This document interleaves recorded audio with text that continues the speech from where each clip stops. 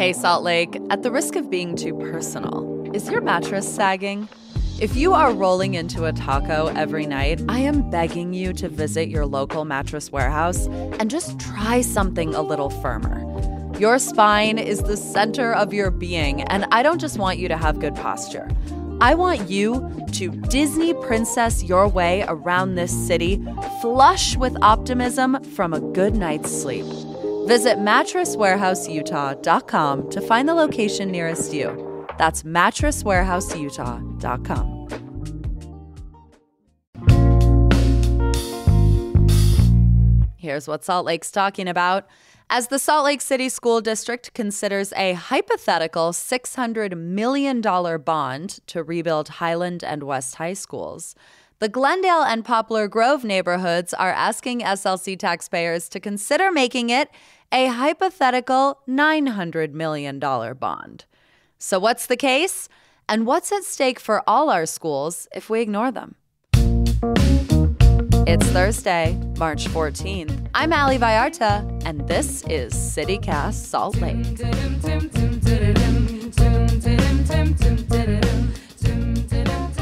Jenny Mayer Glenn, you are a longtime advocate for Salt Lake City's West Side and a former SLC School District employee.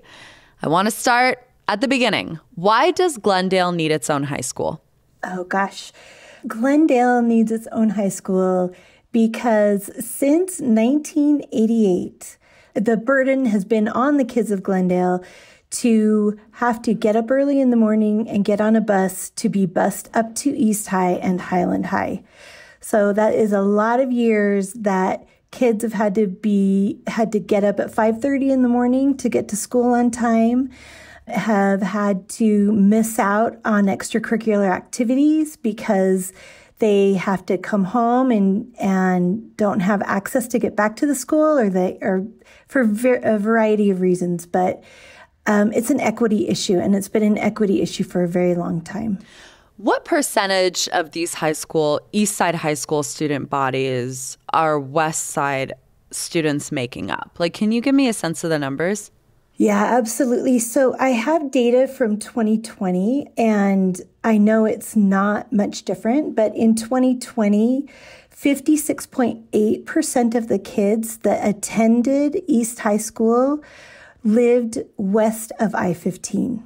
So more than half the student body, okay. More than half the significantly more than half the student body. And then at Highland High, 11.5% of the kids lived west of I-15.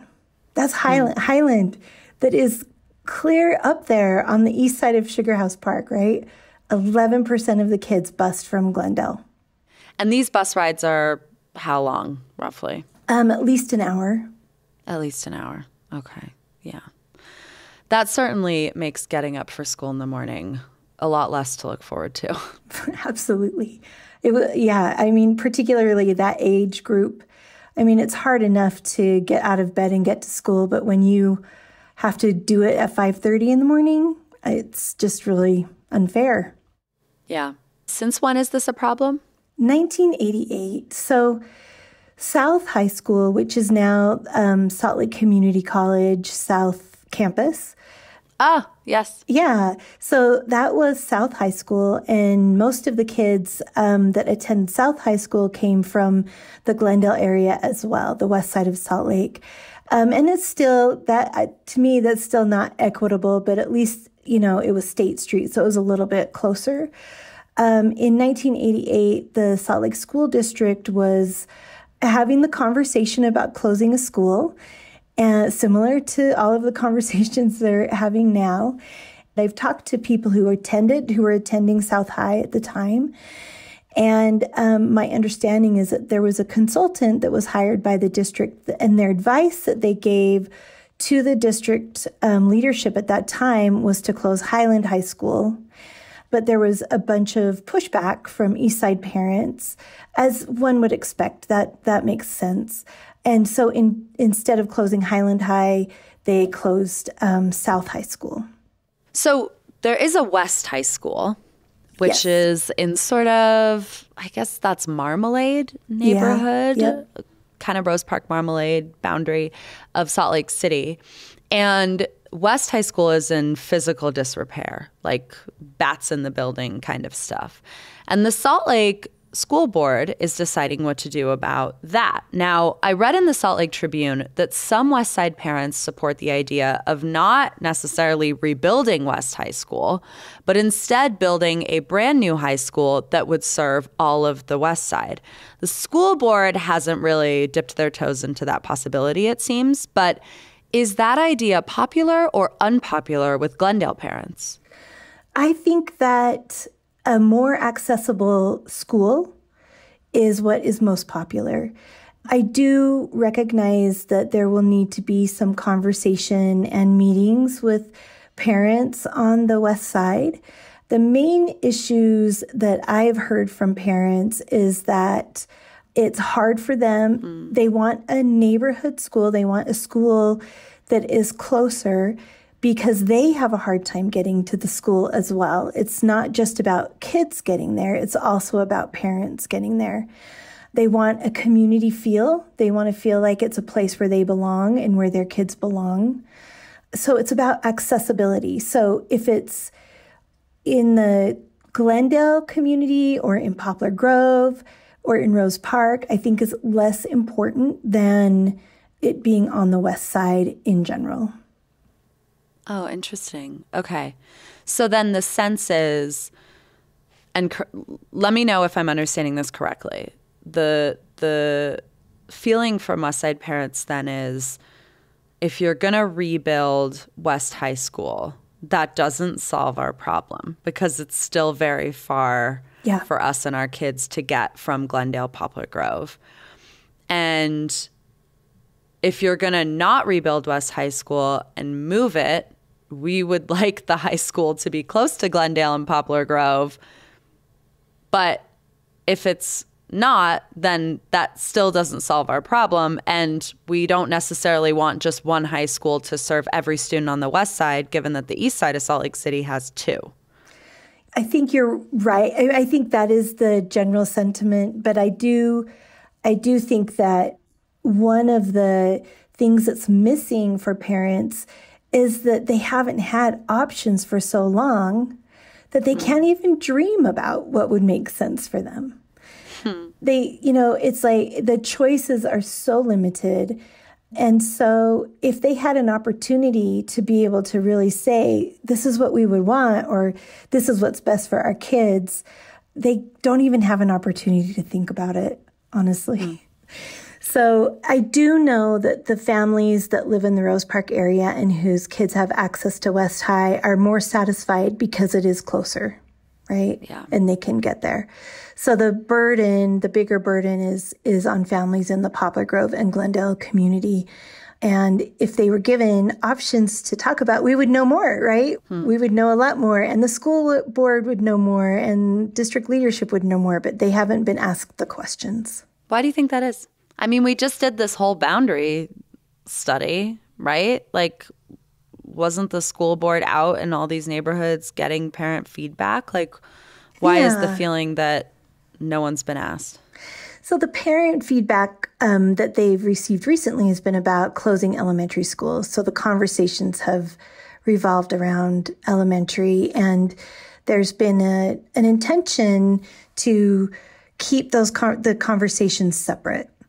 The idea of a high school in Glendale is one that parents have been have been saying for a long time that they want it, but it hasn't been on the board agenda necessarily. Now, there have been things on the board agenda about a fourth high school being part of a feasibility study. And one of the good things about that is that it sounds like that they're listening, they're hearing that it's something they need to start thinking about, but they really haven't spent much time with community members to find out what it is that they want.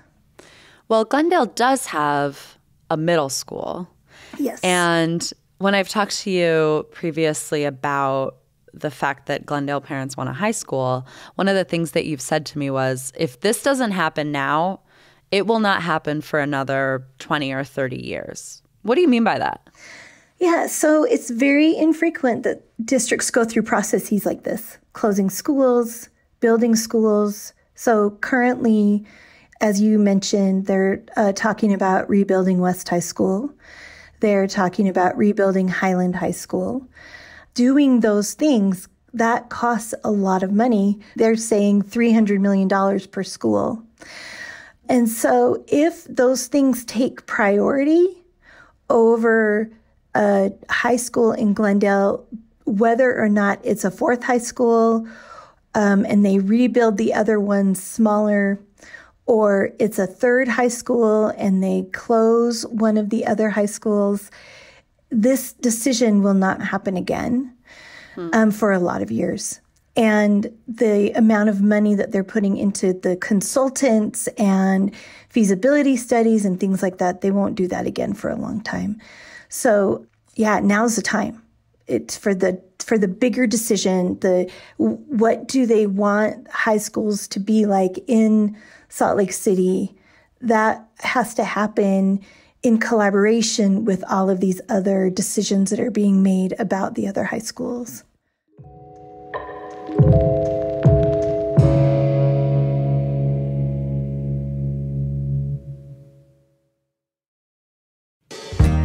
Salt Lake City, what if this is the year you host Easter dinner or brunch?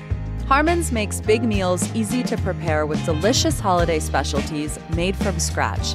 Just heat and serve, baby. Lay a pre-cooked honey ham on the table and absorb the compliments from your family or friends. They don't need to know you napped instead of staring down the oven. And if you're not the host but need something to bring, here are just a few of my favorite spring ideas.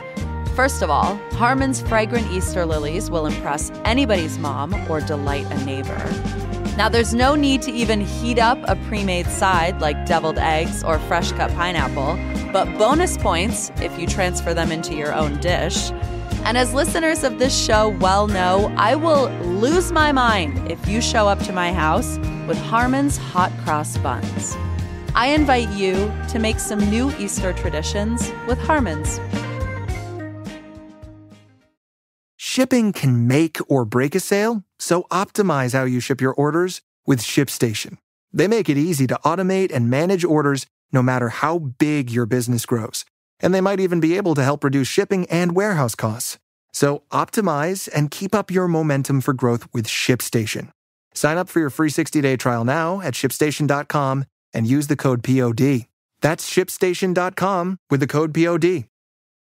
You brought up the cost to rebuild a high school, $300 million. It looks like the Salt Lake City School Board is considering a bond to pay for these improvements. The feeling is from school board members that taxpayers in Salt Lake are likely to grit their teeth at a $600 million bond to rebuild West and Highland. If they built another school, that would bring it up to about $900 million. Now, the Parks bond that was on the ballot a couple years ago, it passed with flying colors, but it was only $85 million. Do you think SLC voters would approve a $900 million bond? Gosh, well, I'm an SLC voter and I would. Okay. Good answer. Very diplomatic.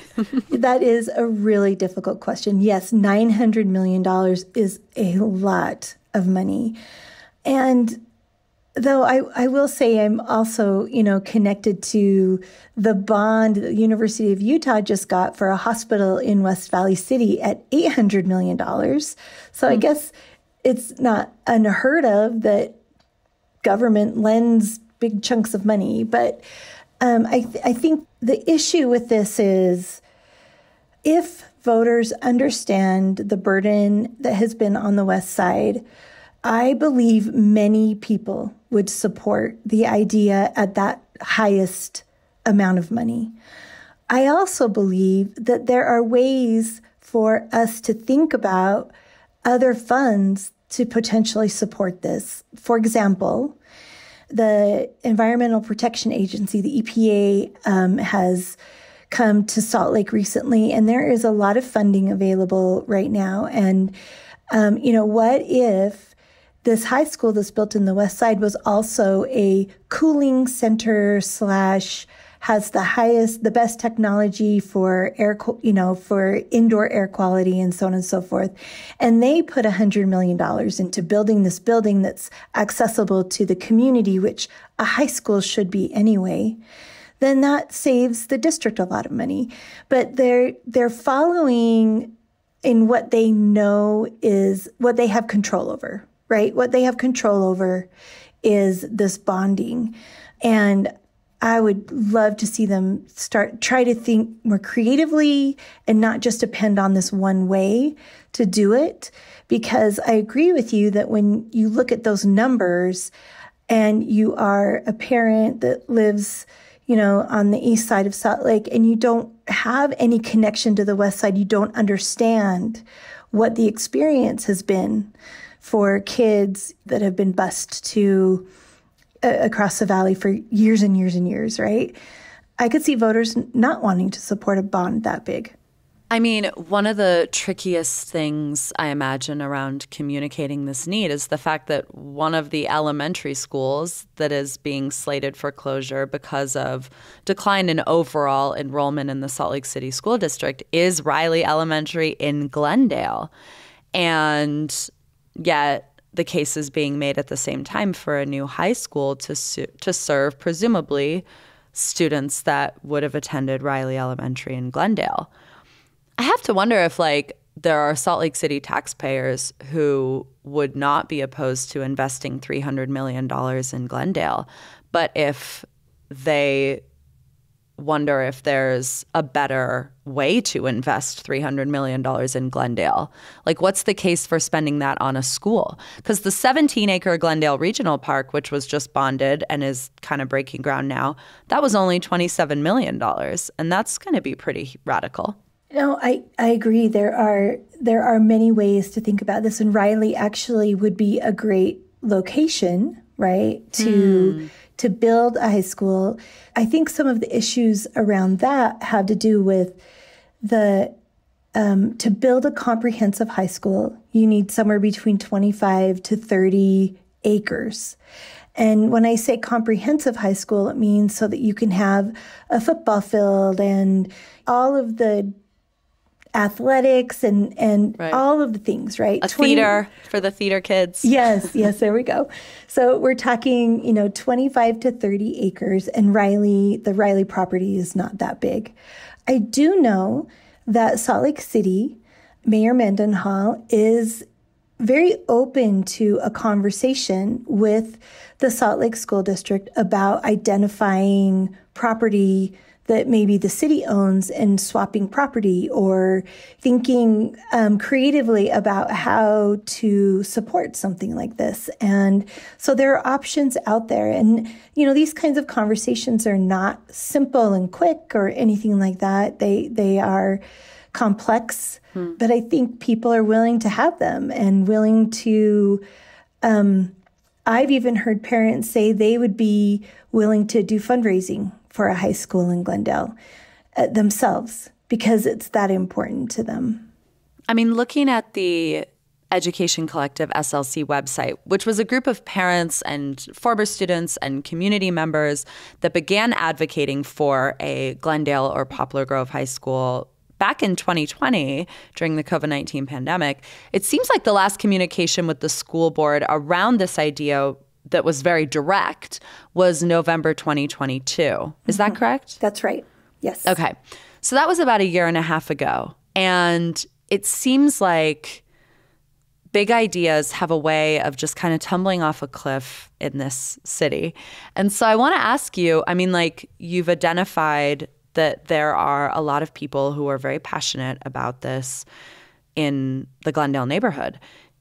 If the school board does nothing, if they don't add a $300 million bond, if there isn't a property identified elsewhere, if there is no movement on this at the end of the day, what are the rumblings in Glendale? What lengths will parents go to get a high school, regardless of the school board's maneuvering? I know that there are definitely people who would support a charter school.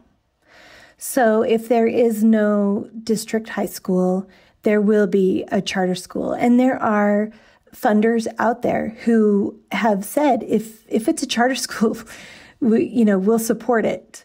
We can help fund it.